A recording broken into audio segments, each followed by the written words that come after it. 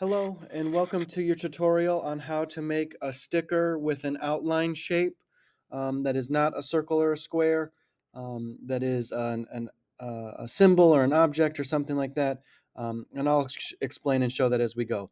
The first step is you need to go to Canva and sign in with your Google account. And then under what will you design today, you are going to search for a logo, and there's going to be several options. Just find the one that says just logo, 500 by 500 pixels, and choose it. And then when it gives you all of your options, click create a blank logo. This is our workspace, and this is where we're going to create our sticker. Now, in this version, what we're doing is we're making a sticker that peels out the shape that we want it. What we need to do is we need to find an outline that we want our sticker to be. So, for example, if I search tiger, underneath templates, there's going to be all kinds of templates for me to look at. I want to switch to elements and then search for the thing that I'm looking for. So make sure you're on elements. And then let's search under graphics, because in order for this to work, we have to work in all black and white. Now, I can't pick a shape like this, for example, that is, let me try a different one here. I can't pick a shape like this that is very detailed in a bunch of different parts, because this won't peel out as a sticker. What I'm looking for is a shape that is a solid outline in a single color. So I've really got to scroll through and look. And what I would recommend is typing the word silhouette, Silhouette,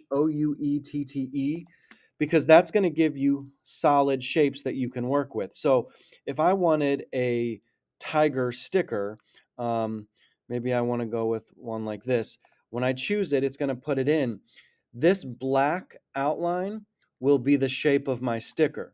So what I want to do is I can increase the size to fill in the space. And now when I peel off of the paper, I'll be peeling off the black part, and that will be my sticker. Now, if you want to put something inside of this sticker, you can.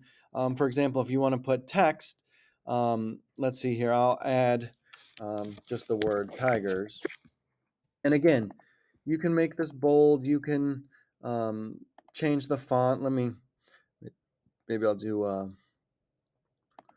scripty looking font. Here we go. So I can do that. And then if I want this text to show up on my sticker, I want to be able to, it's going to cut out of the sticker. So what I want to do is I want to turn the color of what I want cut out to white so that it goes on there just like this.